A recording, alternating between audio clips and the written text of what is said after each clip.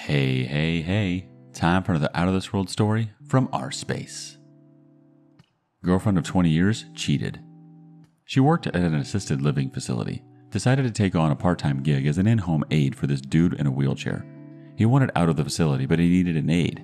She went through the entire hiring process and got him moved into his apartment without ever mentioning anything about it to me. It wasn't until she didn't come home until 3 a.m. and I flipped out about how she had been MIA all day that she finally told me what she was doing. I couldn't believe that it was platonic, so I asked to see her messages to the guy. Everything was deleted. I expressed my suspicions about her infidelity and was told that it isn't like that. A few days later, I asked to look at her phone again, and this time I found a hidden page of apps and opened Snapchat. She had been saving all of her messages going back the past 6 months. It was bad, like heart-stopping bad. I would go to work overnight and she would stay up sending him lingerie and private pictures. Also, their chats proved that they had been intimate and in love. This is when she claimed that it's not like that anymore. I took the fuse for the fuel pump out of my car that she was driving and asked her to leave the home that I had bought for us. Gave her a 60-day notice to get her crap out. She signed over custody of our 12-year-old son and was happy to get only every other weekend visitation. She moved into her mom's house for a while before eventually moving into the dude's apartment. Fast forward to June of this year, 2022, the dude dies.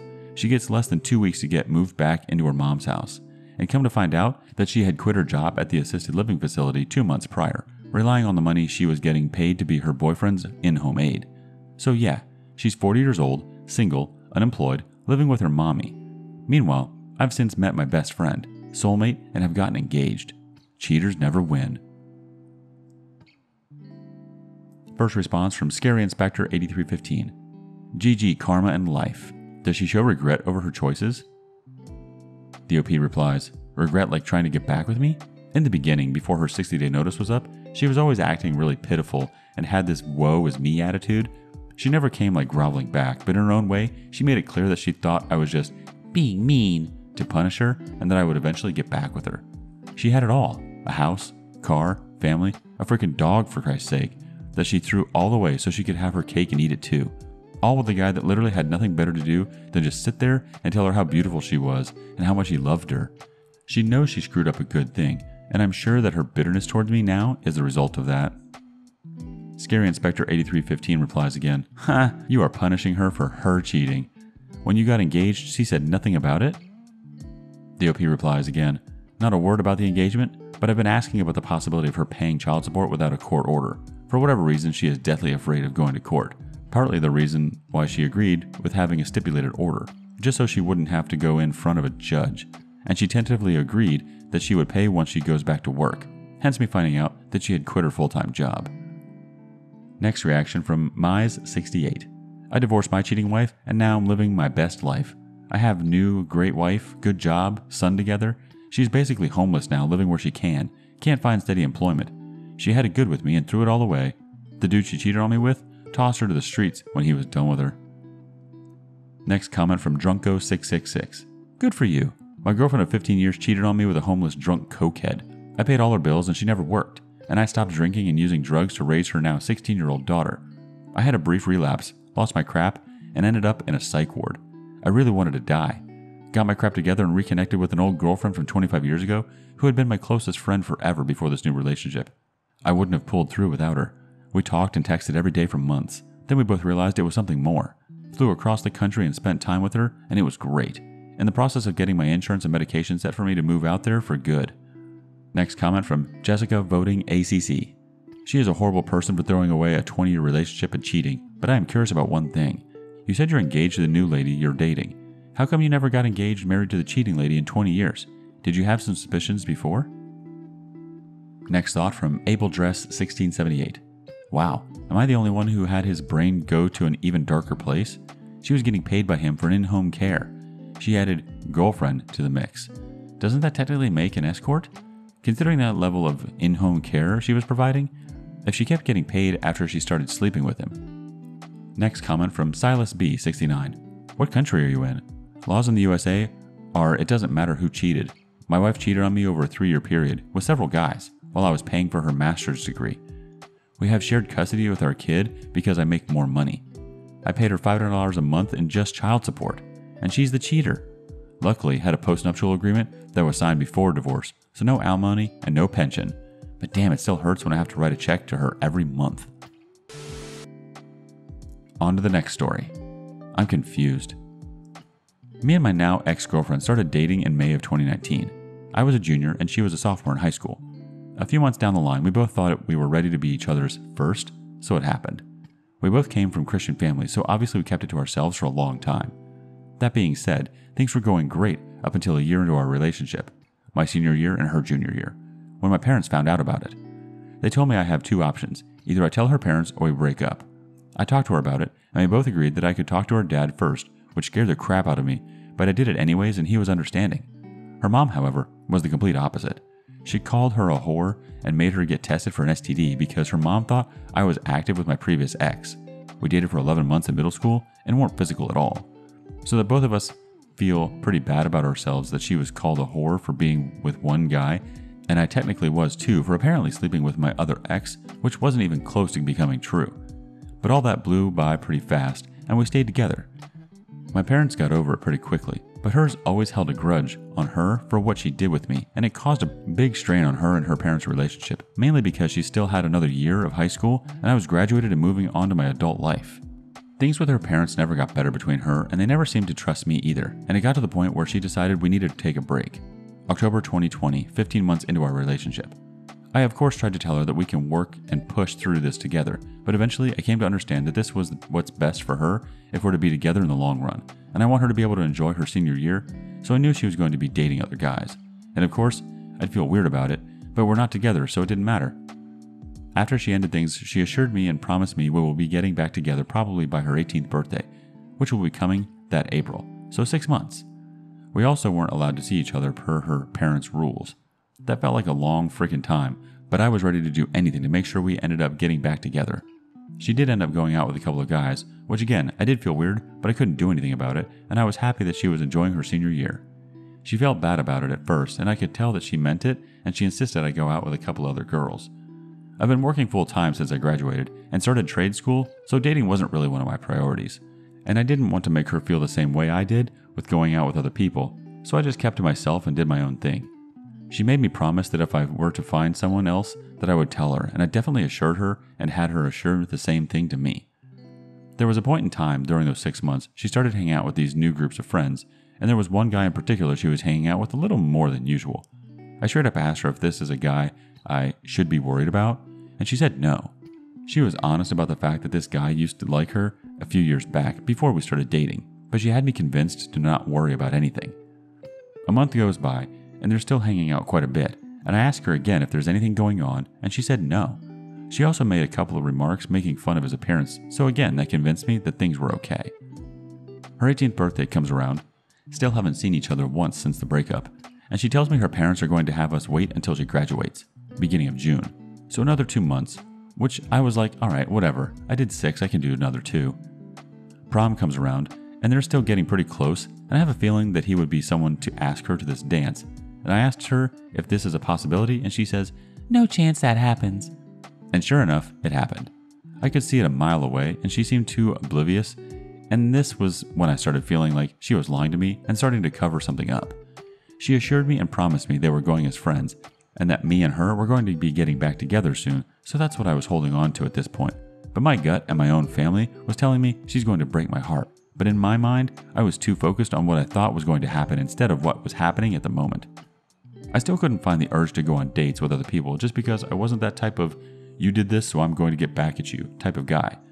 I still respected that she was in high school and she could do what she wanted to do. Graduation comes along and for some reason we still can't get together. She just says a little while longer. She didn't hang out with him as much after prom from when she graduated, so I thought all that was over. July comes around and her parents finally let us go out on a date, so I just took her to a nice little dinner to catch up, not to get back together or anything. Her vibe was a little different. It wasn't the "we picked right back up where we left off" type of thing, but I just thought she had to warm up to me a bit again. We both had talks about becoming active again when we get back together, and her parents found out because they go through her phone like none other, so that was a major setback for us, but we still were willing to wait however long it needed to take, and she again promised me it will happen, and that I'm the guy she wants to spend the rest of her life with, and that meant a lot to me. From the day that we started talking and dating to the point that she said that last thing to me, we've talked every day, whether it's been through text or through FaceTime. We've always been in constant contact with each other. She did what she was supposed to do, which was date other people and enjoy her senior year, which I believe she did. I did what I was supposed to do. I did what I wanted to do, and that was to focus on my job and school and not worry about dating other people because I thought that would be what's best for me and our relationship in the future. I wanted to move up in my job, which I did very quickly, so I could be ready for the next step in our relationship whenever she felt like she was ready for it, and I was very confident that I was doing the right thing. Well, sure enough, on August 29th at 11:33 p.m., I decided to look at her VSCO, because I do so every often because I like to see the cute picture that she posts on her most recent post on August 17th, so about 2 weeks prior was a picture of her and another dude with the caption saying, "Miss him," and my heart just sank, and I've never cried like I did that night. I couldn't make out who the picture was at first. I thought it was someone else because it didn't look like that one guy. I tried to call her, but it seemed like she fell asleep for the night. I sent her a series of texts just saying everything that's going through my mind, like, "You promised to tell me if this would happen," and 10.5 months of my life I spent waiting for you down the drain, and all that fun stuff. And this isn't even the ending. I called in sick to work the next morning because I didn't get any sleep, and she texts me the following morning and just says the good old, "I'm so sorry, I was going to tell you," and all that BS. I asked her who it was and she wouldn't tell me, and that made me even more furious. I asked her why she did it, and her answer was just, "It was easier." So all I said, "I can't believe you dropped 2.5 years of emotional and memorable memories for something that was easier, and I just wanted to know what I did wrong," and she said nothing. So I just said, "F it," and called it. I contacted her later, asked her if they were still together, and she said no. So I was like, alright. I then later found out it was that guy she told me not to worry about from another post on her VSCO that I saw of him, and I couldn't believe it. I texted her, and I went by a couple weeks later to get some personal items and got emotional when I saw her because this is the girl I loved who threw me away for someone else, you know? She said they're not together anymore, and I asked her if she would ever want to go out again sometime. Just let me know, and she said for sure. I felt like a complete idiot asking that because I found out later they never broke up, and she just kept lying to me, and everything just made sense to me that she was a liar. Broke her promises just to save her butt from the grief of coming to me and saying she found someone else that could have saved me a lot of time. Am I crazy, or do I have the right for feeling the way I did? The thing that I was most upset for was just her making me promise to tell her if I found someone else during our break multiple times, and yet that hypocrite did the same exact thing. It's been almost 7 months and I still can't get over it. They're still dating and I'm having a hard time dating. It feels like I'm the one who still lost this. Just needs some second opinions. Our first response comes from Pataruzu12. To all you guys out there, the "we are just friends" it's time to reconsider if the relationship is worth it. When your significant other is expending more time with coworkers, others, friends, but you, take a look on yourself and see how far you're going to lose to save something that may be out of your control. We can't control what others do. I'm talking normal people. If you invest in yourself, you can't go wrong. Time to move on with life. Experience is always welcome. Safe and happy journey. Next comment from Wheels Are Spinning. This is a case where she was just not that into you. You're a good friend type. Her parents probably pushed you out on her, say, because she has confrontation issues. Continue trade school. Refocus on work. Also work on bettering yourself. Hit the gym, pick up some good hobbies, build your self-esteem back up. Were the trades always going to be your path? If so, why didn't you go to a vocational high school? You could have gone to a union hall fresh out of high school and applied. Once you get in, your continued education is free. By the time your old friends get out of college, thousands to 100,000 in debt, you would be 1 year from a license and banking 4th-year rate. You'd be close to making $100K a year, especially with all that it's available. Next comment from No Idea 19. The end of a young man's first love always hurts, but you are young. It may not seem like it, but believe me, you are. You have your whole life in front of you. In your life, you will meet many young women. Date and enjoy your time with all of them. Think of it as an audition or job interview. In a way, isn't that what dating is? The more you date, the more you will come to find the type of women you want to marry. Don't get so wrapped up in another so quickly. There will be women that you think are the one, and they don't feel the same way. There will be women that feel that way about you, but you don't feel the same way. There will be heartache along the way. Only through experience will you be able to determine who that special someone is when you finally meet her. In the meantime, enjoy your youth and your life. Good luck. On to the next story. always trust your instincts. So, back in 2020, I matched with my ex on Tinder. We just had this long conversation and everything just felt right. We quickly began getting to know each other better. About 2 months in, my friend sends a screenshot of him still using Tinder. I thought the feelings between us were mutual, and that we were exclusively seeing each other, and that I was enough for him. When I confronted him, he stalled a bit, and then admitted that he wasn't ready to only see one person. I decided I was okay with it because I didn't want to lose him, but then quickly changed my mind because I was always the rebound in-between girl. The one guys just use and then discard when imperfect enters their life, I guess. I told him I no longer wanted to feel that way and that I wanted to discontinue things, and he decides then to exclusively see me. After that, we were exclusively seeing each other, but he wouldn't delete his Tinder account, although he swore he never used it during then. We were off and on because of my trust issues and constantly feeling like he wasn't that into me. He also kept giving me excuses that while he really liked me, saw a future, etc., that he wasn't ready to be in a relationship because he wanted to finish school first and start his career. Again, I didn't want to lose him, so I figured he's trying, and we're exclusive, just not with the titles, so that's good enough for now. We still go through our ups and downs because I lacked trust in him. I guess intuitively, I knew he wasn't all in, and it made me feel like I just wasn't good enough. Then, an incident happens where I'm accused of cheating, although we weren't together, and he kept coming up with every single excuse in the book as to why I couldn't be his girlfriend. We get back together. Valentine's Day comes around, and I saw on social media that he wasn't all that excited about spending it with me. I have somewhat of a breakdown and threaten to go home, but he reassures me that he's excited about me, etc. We have an amazing day together and night. I posted up our photos, and yet, shocker, he doesn't post up anything with me. I feel embarrassed and insecure, so I take them down and ask him why he didn't post us. He says he would rather post us in his own time. The relationship continues for a few more months until one night we get into a really bad argument. I felt like he wasn't that into me and kept showing me that, and he breaks up with me for not trusting him. A few months go by again, and he insists that I block him because he'll just keep contacting me and what's not. So I do, but he keeps finding other avenues to contact me. One night over the summer, he comes by to see me. We sleep together, and he assures me that he still loves me. A couple days later, he asks me to be official with him, only to take it back. I am heartbroken and try to move on for good. Then, a few days afterwards, he asks me again because he finally started his career, etc. I'm so happy, and we become official, but the trust issues are still there. Little did I know, about a month in, he hits up another girl with the intention to cheat on me because he decides he's not really in love with me and is just lonely and trying to fill a void. He's tired of my lack of trust, and we had an argument prior about it. He tells me he might as well cheat and that he deserves better than me and is insecure for putting up with someone like me. I feel horrible, so I try to trust him and do better as a girlfriend. But the whole time he falls in love with the girl he hits up. Mind you, we're losing distance at this point, but so is he with this girl. We're both in the same city. He comes back and surprises me for my birthday and takes me out on a date. That night something really bad happens and he tells me that he realized he wanted to marry me and protect me.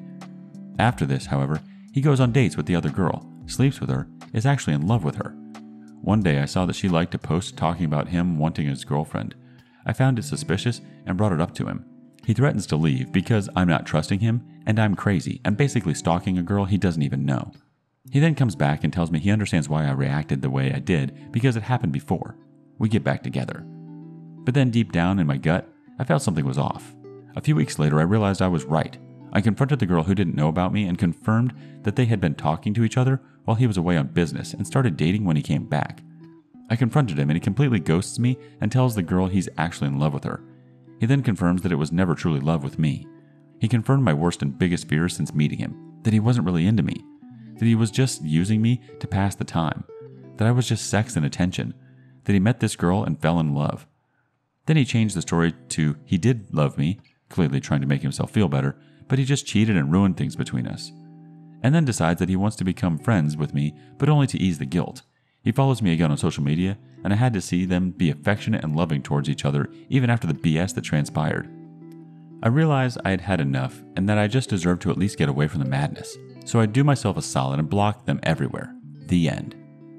He then reaches out to me days later to tell me that he found out she cheated off a burner account, and if we could follow each other again. I tell him no, to basically go to hell and block him. They get back together, learn this girl is a toxic manipulating B, so of course they did. Also, I'm surprised at how pathetic my ex actually is.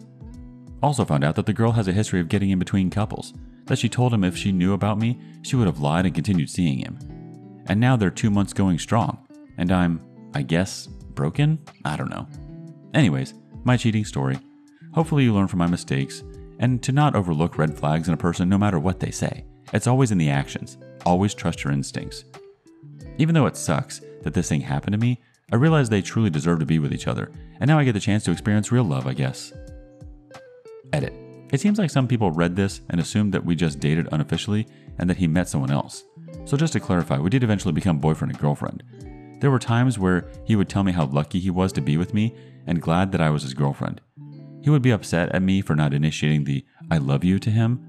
He was very convincing and manipulative, which made me question what it was that I kept feeling. He also admitted to emotionally abusing me, and even after this thing happened, stalked me on social media and messaged me off a burner account. Yeah, I let a lot of red flags slide because I really thought it was me having trust issues, but I was also being manipulated and lied to. I was being cheated on while having this seemingly amazing guy that even my friends and family thought was amazing. He had everyone fooled. As for the girl, I'm just not attacking her character because I'm bitter. I actually got to know her. She loves going out of her way to hurt people and manipulate. There are a lot of things that I didn't include in this story time, including the times that I left. I may have been desperate in the beginning, but he would do anything in his power to keep me, and that's what a lot of people don't understand happened. Even during his cheating before I found out, I left, and yet he still kept begging me to come back despite having this girl as his side chick.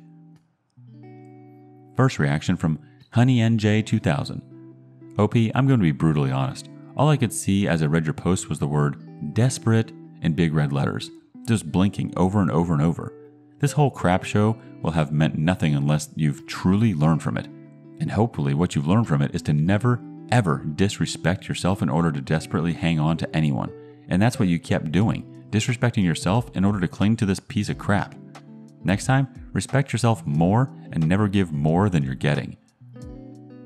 Next response from Rare Decision 117. Girl, it sounds like you knew from the beginning that he wasn't right. I'm assuming you're young and maybe you don't have a whole lot of dating experience, but you need to understand your worth, girl. Anyone who tries to make you feel anything other than loved and safe doesn't deserve your time. No one should make you feel less than. When someone shows you who they are, believe them. I'm sorry this experience happened to you, but you can at least use it as a learning experience. If any dude even remotely treats you in a similar way to this in the future, run. Next thought from Drunk0666. Don't let anyone walk on you in the future. Cheaters are selfish scum. Find someone who cares about you that you can trust. And if you don't trust someone, don't continue to take them back. All they will do is continue to hurt you. Our final comment comes from Lunar Pisces. I've been through something similar, and you know what? I'm thankful because now I'm a one and done type of person. Disrespect me, cheat on me once, and I'm gone. He honestly sounds like such a piece of crap. I'm happy you're done so you can finally heal.